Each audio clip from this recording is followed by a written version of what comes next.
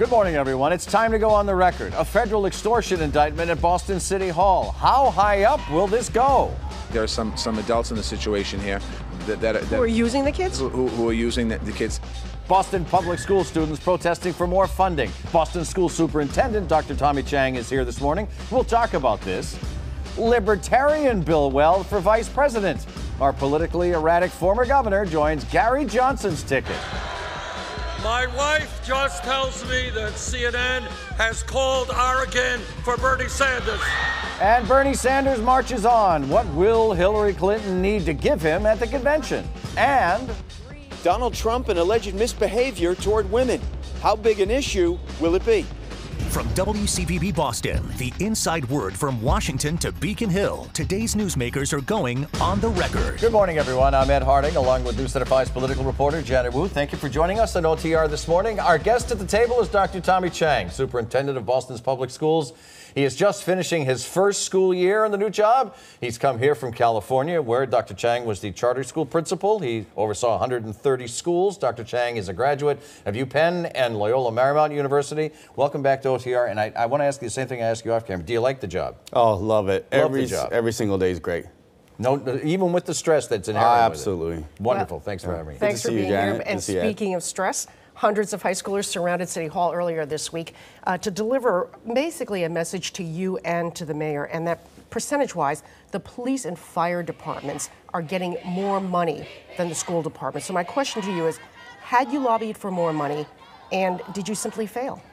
No, I wouldn't say that. Of course we asked for more money, but we were provided $13.5 million more than last year. We have the responsibility of creating a budget with that allocation. We did. We created a budget we're very proud of.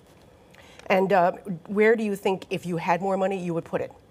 I think there are opportunities to invest in places where some subgroups of students are not achieving right now. For example? For example, in our fourth grade, one of the main projects that we are engaging on is increasing rigor at fourth grade, having more enrichment activities at fourth grade. So we want to invest in that. What are rigor and enrichment, just so that everyone understands what you're talking about? Yeah, so right now in Boston Public Schools, 10% of our students receive advanced work class, 90% of our students get general education. We want to increase opportunity for fourth graders to have more advanced, more rigorous curriculum, and more enrichment. Yeah, and we just showed you the video of the hundreds of high schoolers surrounding City Hall. Now let's even frame it.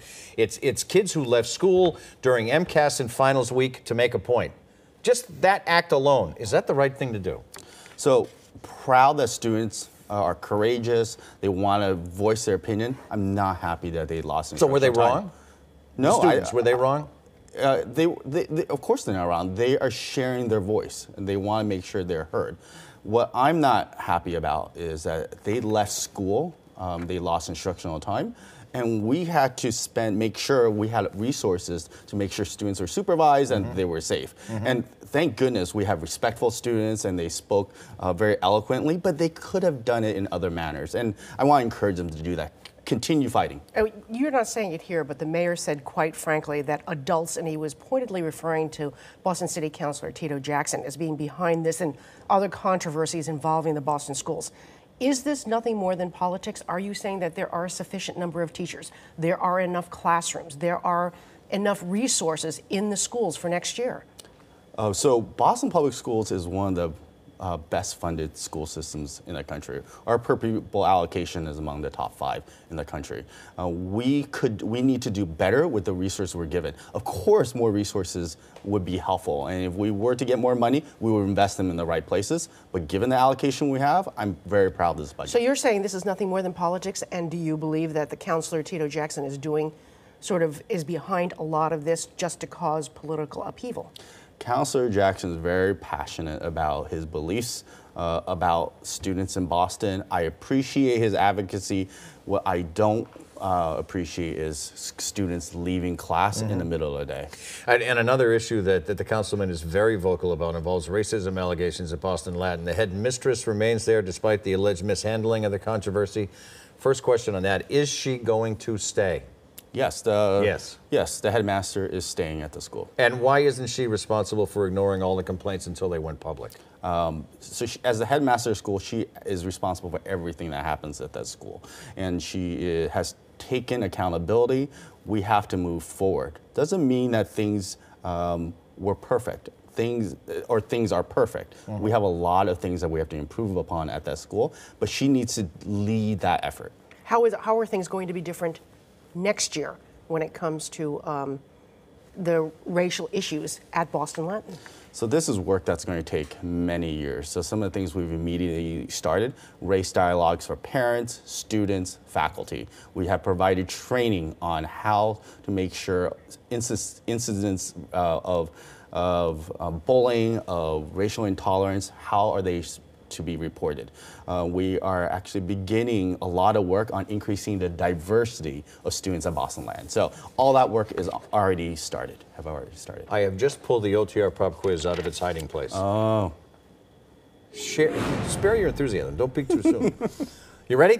Of course. Question 1. Archaeologists will again dig in the former Roxbury yard of what past civil rights leader? I believe that is Malcolm X. That is Malcolm X. And speaking of Malcolm X, what is Malcolm X's real name? I don't know his real name, but I know one of his best friends was Yuri Koshinawa, who was an Asian American civil rights leader. Do we give him a That couple was of an points? interesting answer to that question, wasn't it? Let's just give him at least a half a point for that. That was very good. That was very good. His real name is Malcolm Little, and he moved into the Dale Street home in 1941 as a teenager. That's right. I remember that from the movie. This is 1.5, right? Is that where we are? We're at 1.5. 1.5 from the... Boo's getting soft. I know. We'll be back on What can I OTR. tell Stay you? with us.